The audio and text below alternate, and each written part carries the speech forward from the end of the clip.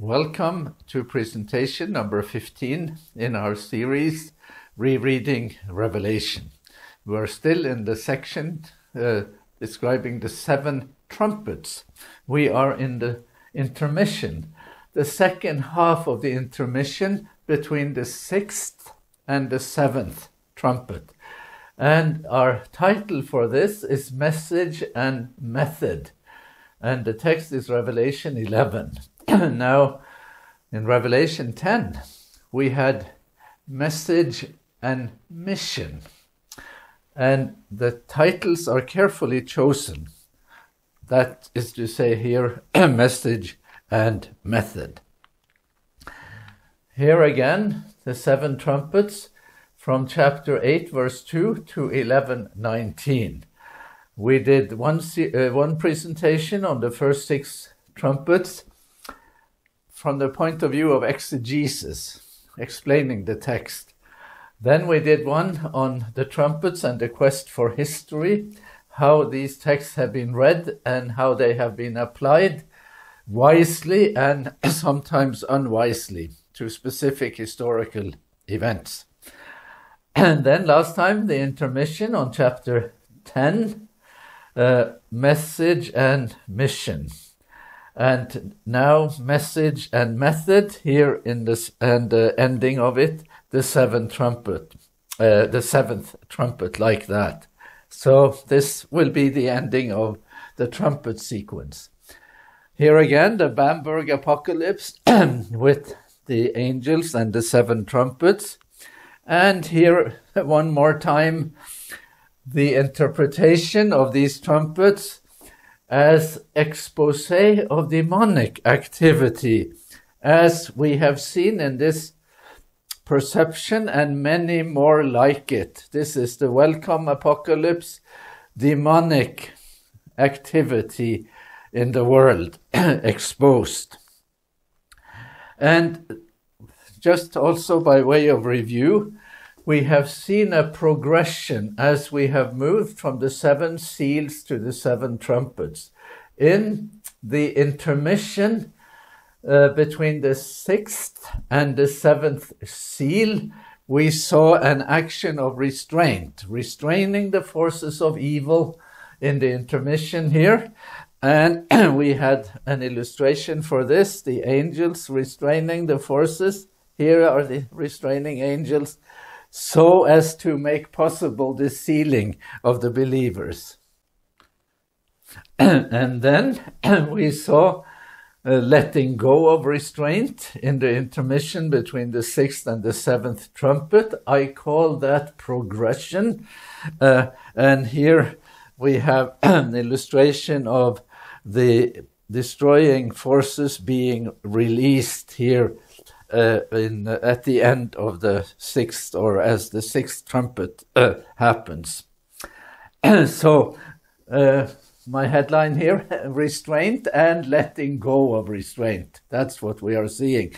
This will be very important when we get further down in the story to the 7 bowls, the 7 last plagues.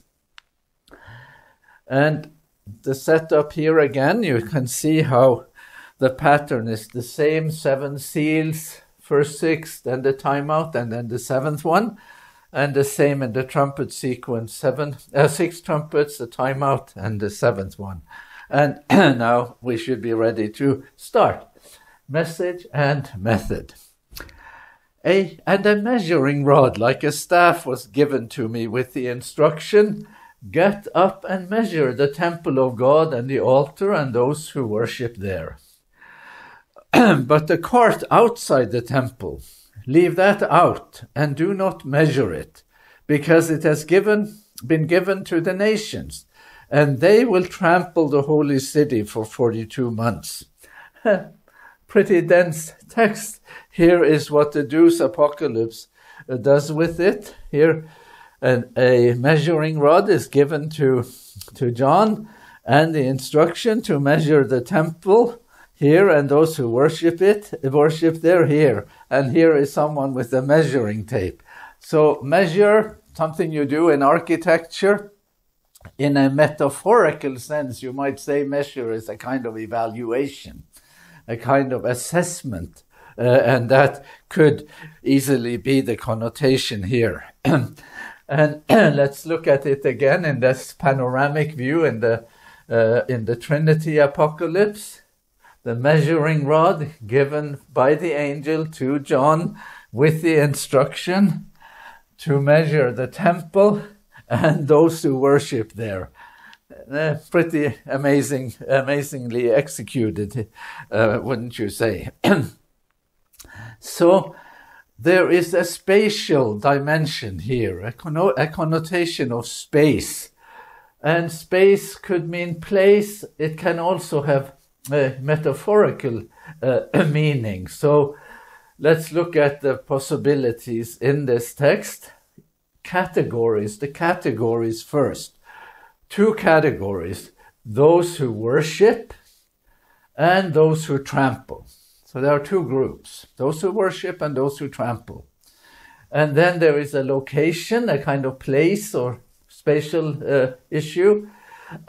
Those who worship are inside. Those who trample are outside. That's how it starts.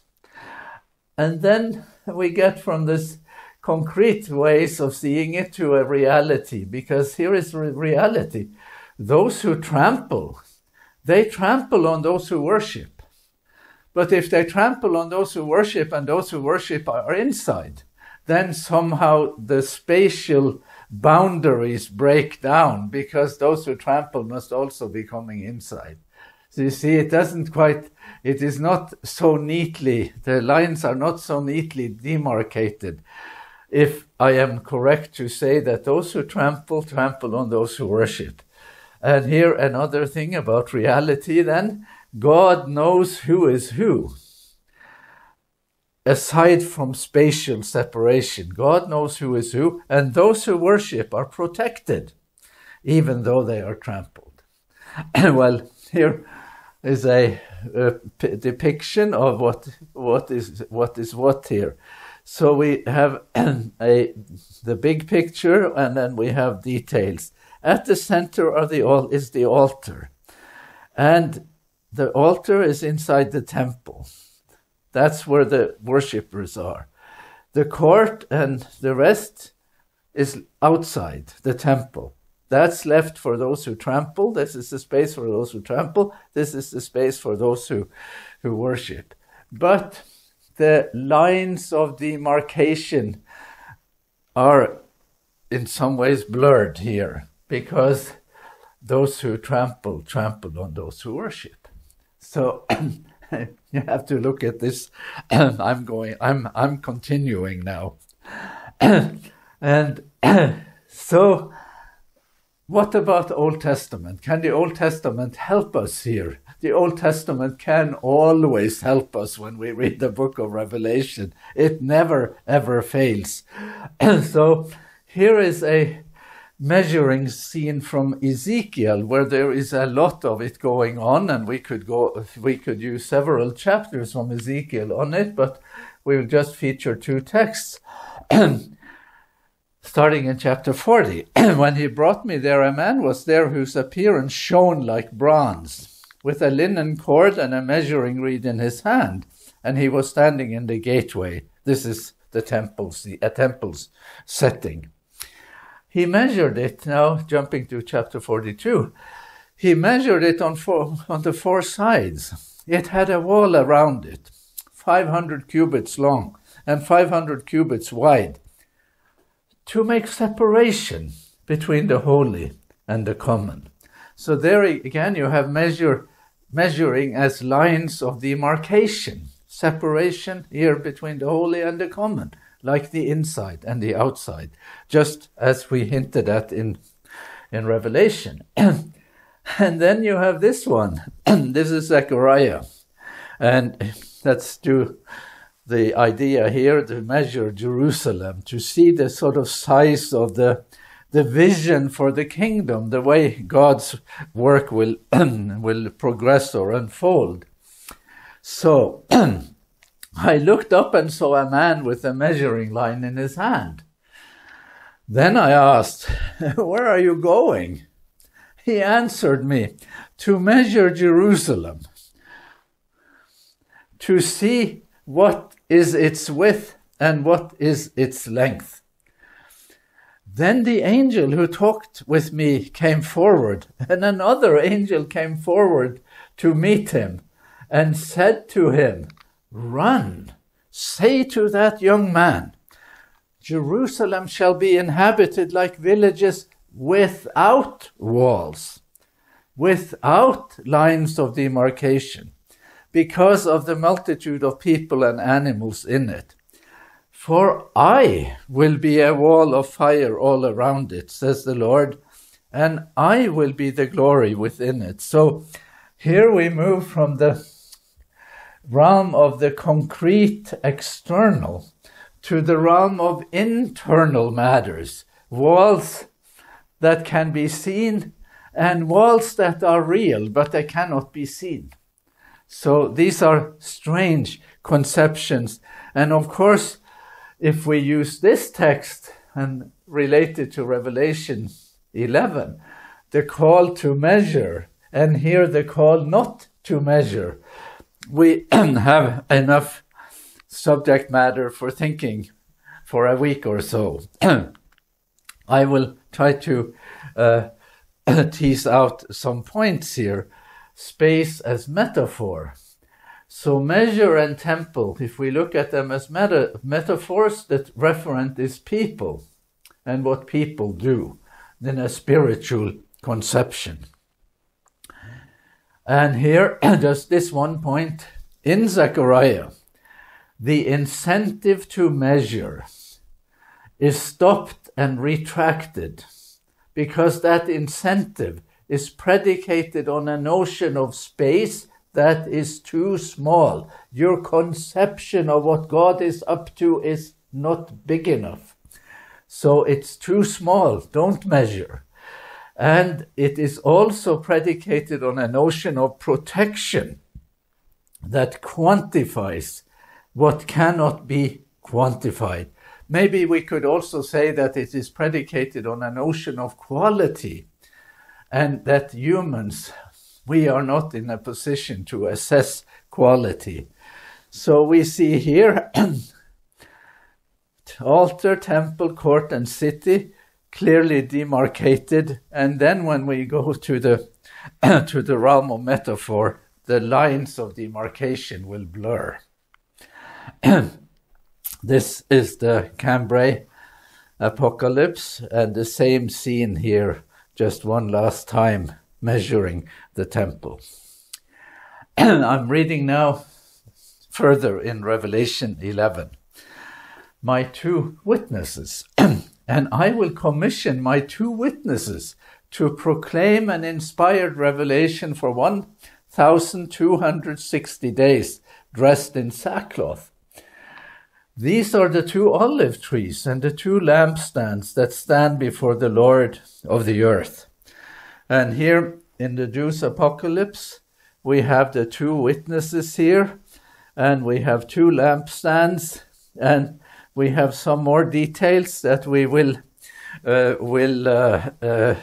explain, but two lampstands and two olive trees. Yes, that's what we have. And here, this is a good representation of what is described. And yeah, focusing on that detail here, the lampstand, which is a notion of witness, and olive trees, also kind of a notion of witness. So again, what do? Well, I'm waiting for my invisible audience to speak back to me and to shout, "We go to the Old Testament." That's what we do. So we go to the Old Testament, we go to Zechariah one more time. He said to me, "What do you see?"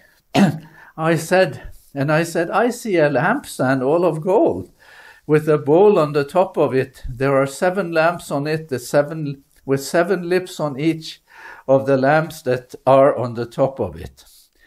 And by it are 2 olive trees, one on the right of the bowl and the other on its left. So this is clearly a text that echoes in Revelation 11. There is no doubt about that. I said to the angel who talked with me, "What are these, my Lord?" Then the angel who talked with me answered me, "Do you not know what these are?" I mean, what's wrong with you? I said, "No, my Lord." He said to me, "This is the word of the Lord to Zerubbabel, not by might, nor by power, but by my Spirit, says the Lord of hosts." We have as our title here, Message and Method. And here we have had it spelt out to us, the method. Not by might, nor by power, but by my Spirit. Maybe we could say that is also the message. Not by might, nor by power. That message and method are conflated here. So this is very clarifying, isn't it? Very amazing clarification. And just to think we had all fixed it out now, the not by might part, then the text throws a wrench into the machinery here, and we will read on. "And if anyone wants to harm them, fire goes from their mouth and consumes their enemies. If anyone wants to harm them in this manner, he must be killed." Now, I will mute this one immediately by saying that anything that goes out of the mouth when it comes to God's side has the connotation of witness, not violence. But it is a strong statement. "These have authority to shut the heaven in order that no rain may fall during the days of their proclamation of the revelation. And they have authority over the waters to turn them into blood and to strike the earth with every kind of plague as often as they wish." We had the statement, not by might, not by power, and here there is a lot of might and a lot of power. And we have our illustration again here, the two witnesses and their fire coming from the mouth here. And then we had a couple of details. So the no rain figure is clearly modeled on Elijah, when there was no rain in his day for 3.5 years or whatever, and he shuts the heaven, there will be no rain. And the other figure who turns water into blood, that is clearly modeled on Moses. So we have the two witnesses modeled on Moses and Elijah. Now we have figured that out. But we have a description of what they do. And how does that work in the context of Revelation? So the Trinity Apocalypse shows us here the two witnesses that have a mandate from God. And here, this one, that would be Moses then turning water into blood. So these are masculine witnesses, as it were. And the notion of violence is almost seems to be implied. So let's look again at this fire and blood now as hyperbole and reality. And I have explained hyperbole earlier by saying that hyperbole is an intentional exaggeration. And everyone understands that it is an exaggeration. That's the character of hyperbole. Moses, the plagues on Egypt, turning water into blood. Here is Moses' CV, his curriculum vitae, turning water into blood, yes. Plagues, yes. And then in the end in Revelation, the legacy of Moses. The song of Moses in Revelation 15 is also the song sung by the Lamb. So the legacy of Moses aligns with Jesus. They sing from the same song sheet. And the legacy of Jesus is as the lamb that was killed with violence. So you have to take the notion of turning water into blood and plagues with a grain of salt. Let's look at Elijah. There is in some ways a conversion of meaning in these images. Here is Elijah. He is on Mount Carmel. This is Lucas Cranach, the younger, who depicts this, the fire that comes down from heaven. So let's see what Elijah does. There was no rain first, then there is fire from heaven. Easy. But then in the Old Testament, after this, Elijah gets completely discouraged. He loses in some ways faith in what has happened here. He goes to Mount Horeb, the same place where Moses had a revelation of God earlier. He goes on that path back to that cave and has an encounter with God when God is not in the fire. So there is a transitioning, a maturing, a changing of perspective inside the story of Elijah when it comes to his legacy. And then in the book of Revelation, who makes fire come down from heaven? Not the true prophet. It is the false prophet that makes fire come down from heaven in Revelation. So here, when we hear these terms, fire and blood and all those things, we must not rush to conclusions. I will propose the following for these three images we have had so far. When we have the image of measuring the temple and then finding an Old Testament text that says not to measure what is too big for measuring and not suitable for human measures. We're talking about spiritual realities. We have the second one, turning water into blood like Moses, and then seeing that the evil forces in Revelation turn water into blood. While Moses sings the same song as the Lamb. Again, let's not rush to conclusions. We have fire from heaven like Elijah, and then reading that the evil side makes fire come down from heaven in Revelation. Here is how I want to adjudicate this. The witnesses have the same mandate. They have the mandate of Moses and Elijah, but not the method. The method is the method of the Lamb. That's the thing here. But it pushes us to examine the premises and to look beyond surface appearances in the text. And these are our illustrations here. The measuring of the temple here, and the image of the two witnesses here and what they do, and now what they don't do. We are reading now on in Revelation. And when they, the two witnesses, bring their testimony to completion, the beast that comes up from the bottomless pit will make war on them and win over them and kill them. Well, what is this?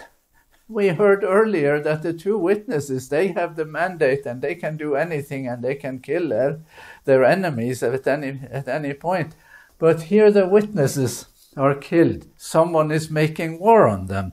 And our illustration here, here they are, the witnesses have been killed. Here they are now dead. And the world looks at that and thinks that was a good idea. And then we are told that it is the beast that comes up from the bottomless pit that makes war on them and kills them. And the bottomless pit has been defined in our trumpet sequence in the fifth trumpet. The star that came down from heaven had the key to the bottomless pit. That's the domain of that star. And the Trinity Apocalypse makes it easier for us to know who it is. Here is the phenomenon in the fifth trumpet, and here is the beast that came up from the bottomless pit. It's the same figure. It is the evil one himself. That's unambiguous. The connection here is unambiguous. And their dead body, there are two bodies, but there is a singular, the word is in singular here, and their dead body will lie in the street of the great city, the one that is spiritually called Sodom and Egypt, where also their Lord was crucified. Now, Sodom and Egypt are the antagonists of God, the sort of exhibit 1 and 2 when it comes to opposition to God. So that's one image, but it also says that they were lying unburied in the street where also their Lord was crucified. And the Lord was not crucified in Sodom and Egypt. He was crucified in Jerusalem. So here again we have challenging conceptions, lines of demarcation that simply blur and in some ways dissolve. And they, from the peoples and tribes and languages and nations, shall gaze at their body for 3.5 days, and they refuse to let the dead bodies be placed in a tomb. This is the epitome of dishonor and disrespect. In the Middle East, even today, you die and you get buried immediately.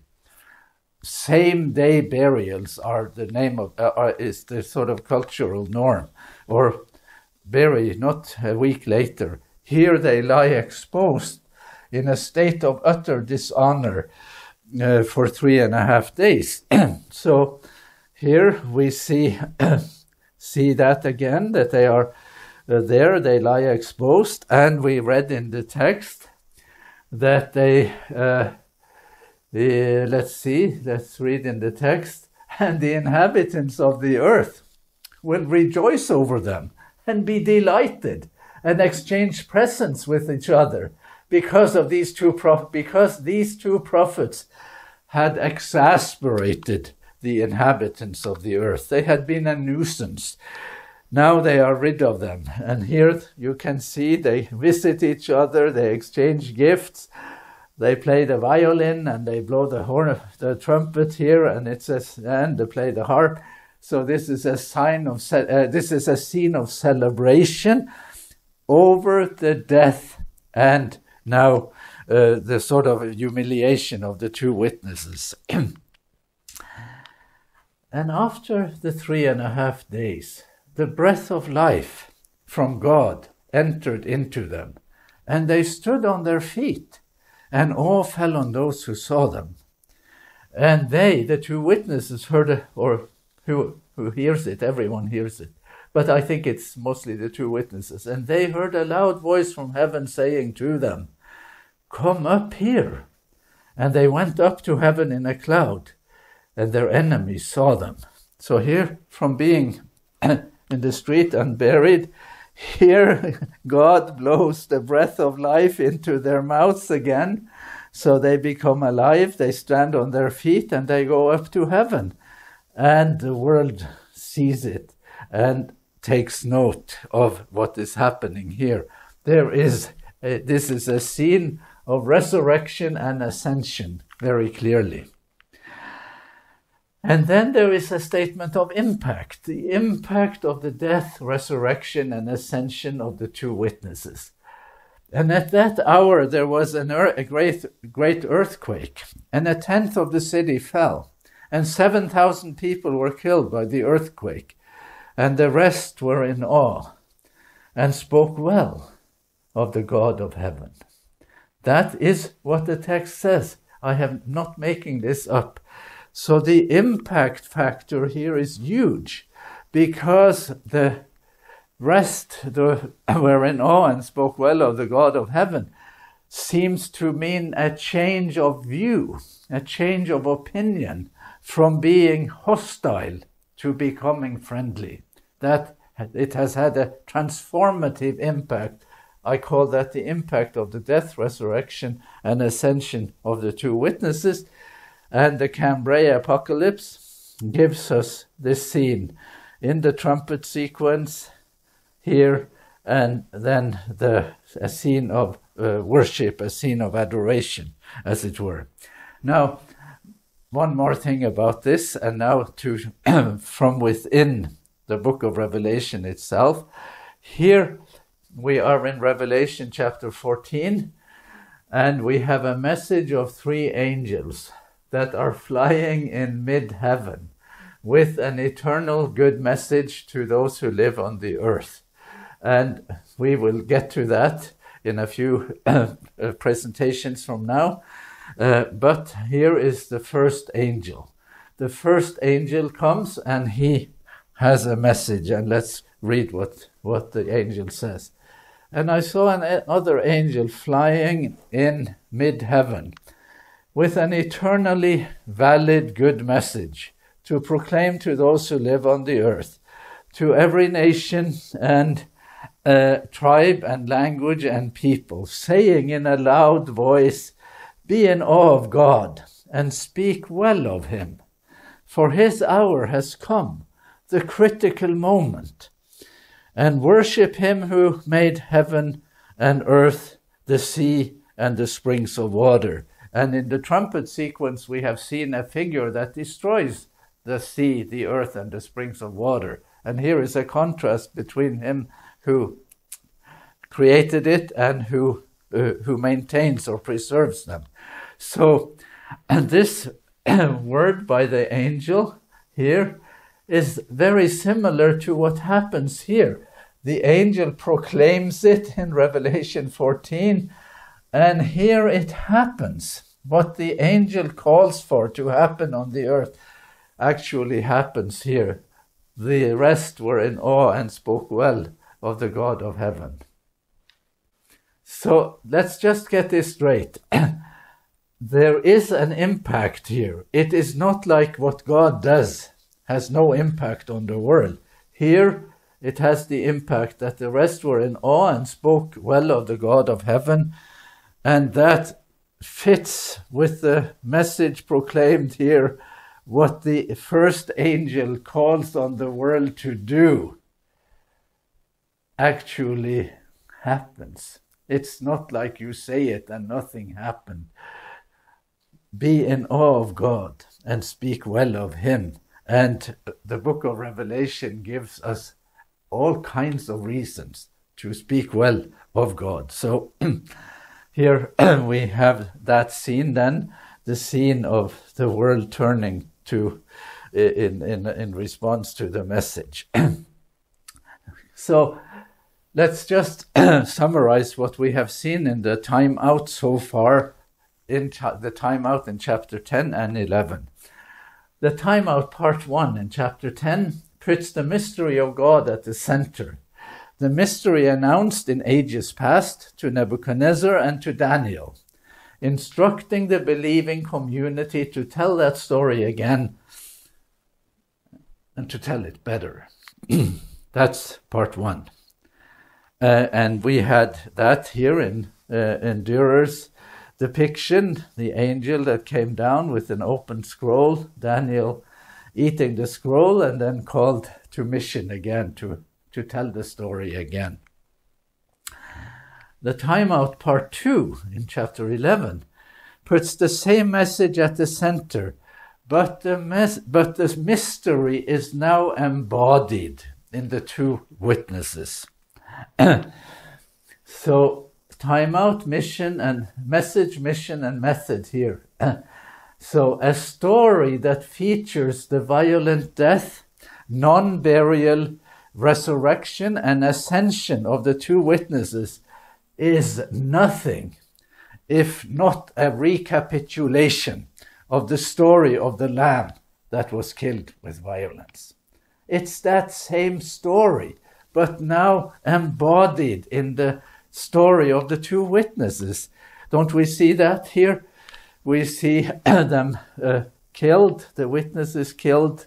Here they are dead. And then they are resurrected. Here resurrected and stand on their feet. And here they ascend up to God. And that's the story of Jesus. But it is the story told in the story of the 2 witnesses. The witness of the 2 witnesses is the witness of embodiment. It's not just what you say. It is a story that is recapitulated as embodiment. And the embodiment of that story, this is the connection between message and method. It's not the story of the Christian church, where the Christian church might tell the story of Jesus and live a story quite different, a hegemonial story, a story of power and oppression and persecution and whatnot. So the story of embodiment here, and this again, seeing it in these illustrations. Just as the spatial frame of reference is cosmic, not local, so the temporal frame of reference for the death and resurrection of the witnesses cannot be pinpointed to a specific event on time. This is, so you could say, well, at what point in history did those witnesses get killed? And you can find points in history that may fit you or fit that scheme. But I don't think that works for the imagery in Revelation. It is timeless. This is the character of the true witness at all times throughout history. And one more point. The city called Sodom and Egypt is neither Sodom nor Egypt. It is the city where their Lord was crucified. It is not the city bereft of religion, the secular city. It is the city of religion. So again, I take issue with some commonly held views here that this happens in a special period of time is too narrow, and that it happens in the secular city is misguided because they are crucified in the city where the Lord was also crucified. So it's not as simple as one may have thought. Okay. The beast that comes from the abyss is the star that fell from heaven. The frame of reference, again, is cosmic rather than local. There are all kinds of ways to shrink or to change the identity of this figure, but he's the evil one himself. And number 8, the embodied witness of the two witnesses leads to the conversion of the nations. The nations that did not turn and did not repent at the end of the 6th trumpet, now they turn because of the embodied witness of the two witnesses. The recapitulation of the story, the lamb that was killed with violence. And here they have turned. There is one little thing left. Then the 7th angel blew his trumpet, and there were loud voices in heaven saying, "The kingdom of this world has become the kingdom of our Lord and of his Messiah, and he will reign forever and ever." Then the 24 elders who sit on their thrones before God fell on their faces and worshipped God, singing, "We give you thanks, Lord God Almighty, who are and who were, for you have taken your great power and reigned." And here I wish to make a few points. So we are back in the setting of the heavenly council. In fact, we have never left it. We have been there all the time. Everything we have read between the going up to heaven in chapter 4 and what happens here, all of this happens in the setting of the heavenly council. And at the center of attention in the heavenly council is the lamb that has been killed with violence. That has not changed. This is sort of a fixture now in this scenery. And here is a little conundrum in the translation, because I have translated it a little different than the standard. "For you have taken your great power and reigned." So some people say that this verb here, the verb for reigning, that is in what is called in Greek an ingressive aorist. So the translation will be, "You have taken your great power and begun to reign. But my translation changes that a bit. God has reigned all the time. It isn't like, oh, I didn't reign, I was absent. God never was absent. God has reigned all along. This is how God reigns. That's the idea here. You have taken your power and reigned. And the word here for taken, you have taken, is the same word that the Revelation uses when it says about the figure who was slain with violence, that he went and took the scroll. You have taken it. That is, so the notion of a sort of absence of God and now God is present must not be overstated here. So let's read on. The nations were enraged, but your wrath has come, and the time for judging the dead, for rewarding your servants, the prophets and saints, and all who fear your name, both small and great, and to destroy utterly those who destroy the earth. So here you can see that I have put some Greek words in the brackets here. The nations were enraged. The word is orgizo, or it's a word of the wrath, that's the verb. And then your wrath, he orge, su. So the same word orge here, and this is the verbal counterpart. The nations were angry, now God seems to be angry too. What's the relation between the anger of the nations and the anger of God? I want to bring that to your attention. And then here, and to destroy utterly those who destroy the earth. And we will look at that in some, just a retrospect. Here in the second trumpet, someone destroys the earth. The second angel blew his trumpet, and something like a great mountain burning with fire was thrown into the sea. A third of the sea became blood, a third of the living creatures in the sea died, and a third of the ships were destroyed. The word here, that word doesn't occur frequently in Revelation, it occurs here. So the ones who are destroyed, or whose destruction is predicted here, are the ones who are destroying the earth here, which we have said is a demonic reality. And then so here is the Angers apocalypse with the burning mountain coming down and destroying here, as we have seen before. And then the Old Testament background text. This is in Jeremiah, I am against you, O destroying mountain, that destroys the whole earth. I will stretch out my hand against you and roll you down from the crags and make you a burned out mountain. So what I wish to emphasize here is similarities of language. And again, this is a depiction of the mountain that is like a ball of fire in the second trumpet. And it is predicted that it will be destroyed. And the language is the same, diaphtero. There you can see the verb here, diaphterai, diaphterontas, there, destroying. Here, the aphteresan, here, same word. And sure enough, in the Septuagint in the Old Testament, the same word, diaphtharmenon and diaphteron. These are important details. We will need every one of them when we do our summary.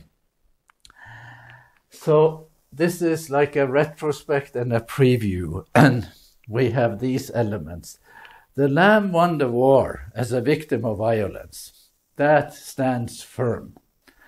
Not as a perpetrator of violence, but as a victim of violence. The Lamb in the middle of the throne, still at the center in these scenes, is not only the promise that God will rule, but a revelation of how God rules. And two questions to be explored in future presentations. What is the relationship between the wrath of the nations and the wrath of God? It's the same word. Is wrath have the same meaning when God is the subject? That is a question we will explore. The destroyers of the earth will be destroyed. How? Still to come. The seventh trumpet. Then God's temple in heaven was opened, and the ark of his covenant was seen within his temple. And there were flashes of lightning, rumblings, peals of thunder, an earthquake, and heavy hail. And the Jews' apocalypse gives us this scene in the seventh trumpet. The heaven is opened again. The word open is a common word in the book of Revelation. The Ark of the Covenant is seen in the temple. And this choreography, flashes of lightning, rumblings, peals of thunder, and an earthquake and heavy hail, are accompaniments of scenes of revelation, revelatory scenes. The scene of Mount Sinai, when God made an appearance. We are still reading a book of revelation, a book of revelations, and we are not done yet.